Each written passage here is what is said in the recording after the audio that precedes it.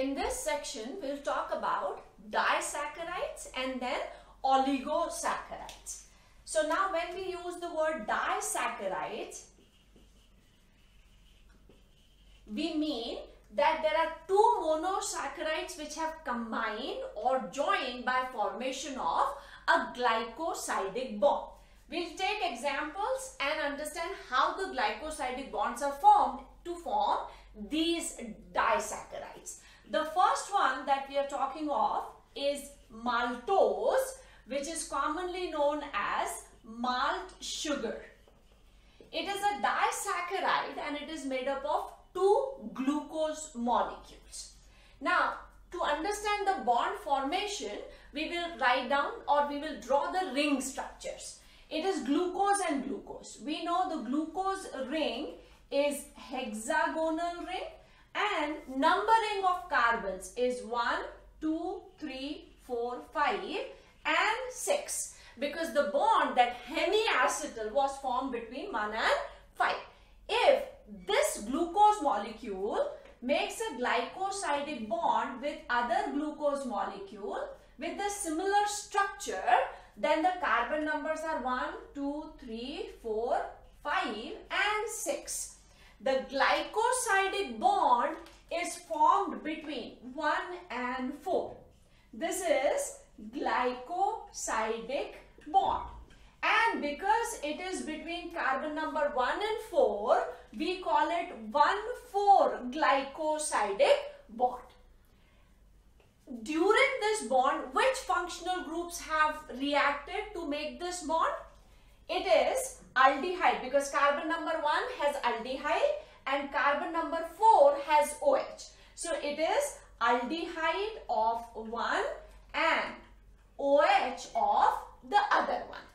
That means here the reducing functional group is gone. The aldehyde is the reducing functional group. Whereas in the other glucose molecule, there is intact aldehyde group. That means this disaccharide has a reducing power. So maltose is a reducing sugar.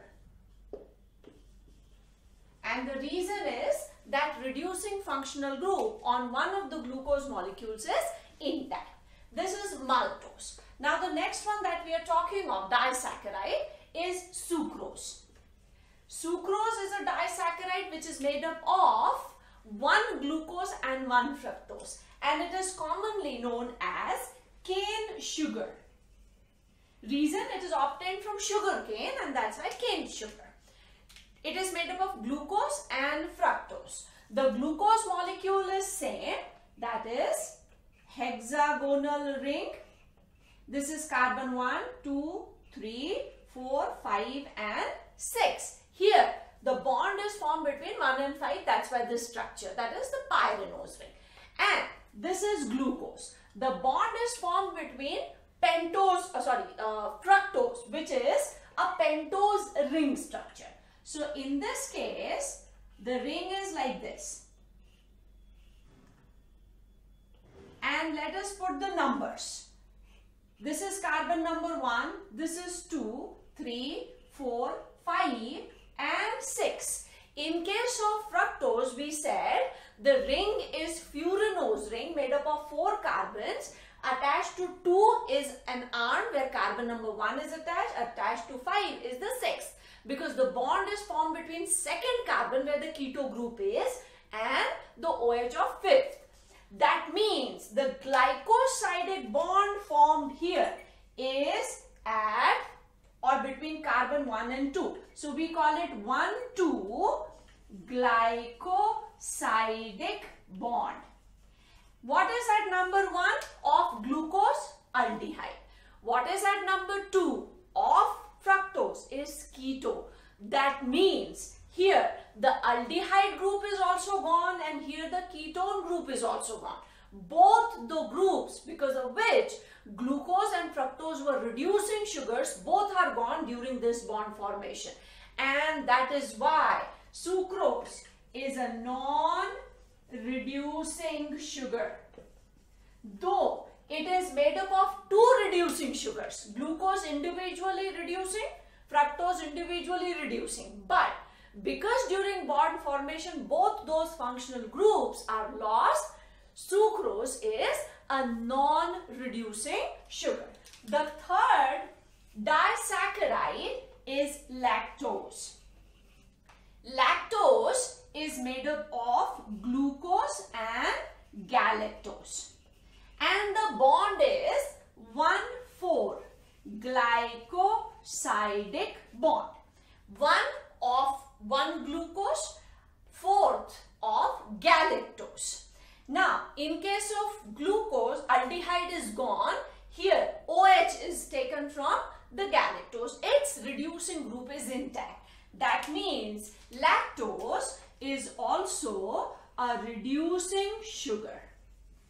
So, after bond formation, depending upon whether the functional group aldehyde or ketone are intact or not, the disaccharide would either retain that reducing power or may lose it. These are 3 important disaccharides. Now, if we talk about a trisaccharide, that means made up of 3 mono units. So, trisaccharides, one example that we take of is raffinose.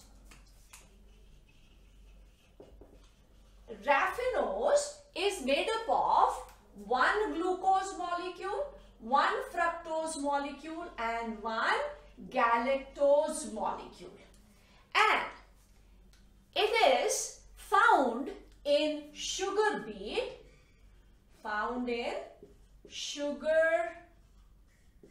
beet, and coffee.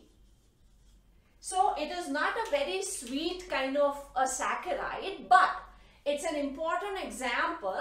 And here we are talking of a trisaccharide. We said 1 unit monosaccharide, 2 units join disaccharide. When there are 3 or up to say 7, 8 units, then we call it oligosaccharide. So actually this is a category of oligosaccharides. So we can have trisaccharide, tetrasaccharide, pentasaccharides and all. Instead of it, we use a common term that is oligosaccharide. So how disaccharides are formed, where the glycosidic bonds are, these numbers that we write tell us the carbon numbers between which the bond is formed. Every time the bond is formed, it is with elimination of water. So when a disaccharide is formed between glucose, say we take this example, glucose, or say this example, it is C6H12O6 plus C6H12O6. So when these 2 molecules combine, C12H24, but H2 is gone.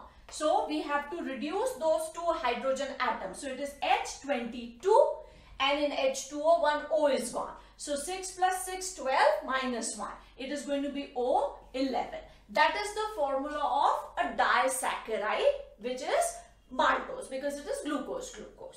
So with elimination of water molecule, these glycosidic bonds are formed. And whether the disaccharide is going to be a reducing sugar or not, it depends on bond formation has taken place between which groups. If both the reducing groups are gone, then the sugar becomes non-reducing, otherwise it remains a reducing sugar. Now in the next segment, we will start with polysaccharides. Up to disaccharides, they are placed under micromolecules. Oligosaccharides, polysaccharides are in macromolecules, mainly polysaccharides. So now we would, in the next part, we would start with polysaccharides.